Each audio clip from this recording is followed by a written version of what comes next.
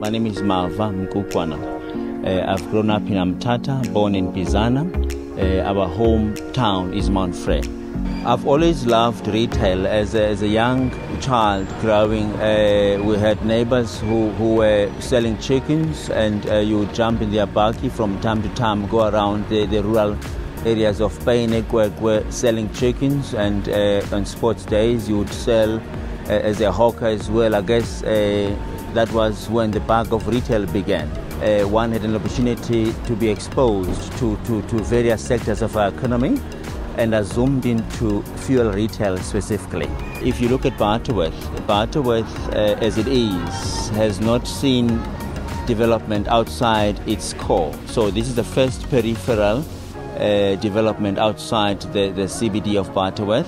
Where we're standing was a grazing land, and now we've converted the grazing land to an opportunity which employs 98 people. So for me, I get much more meaningful fulfillment when you go to green fields where nobody has even imagined anything is possible there. I've had a very good relationship with all development institutions that government has, but lately I've been dealing with CIFA. CIFA is a small enterprise finance agency which is part of the Department of Trade and Industry. Their focus is on providing emerging businesses with various types of funding models. CIFA provided that first key so that the banks can as well follow.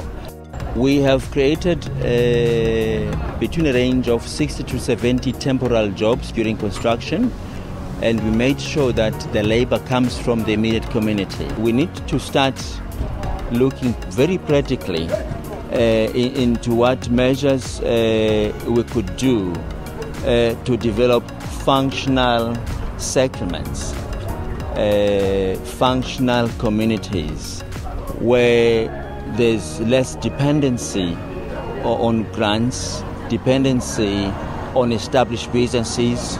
We need to support a great deal of the entrepreneurial ability of communities to feed themselves.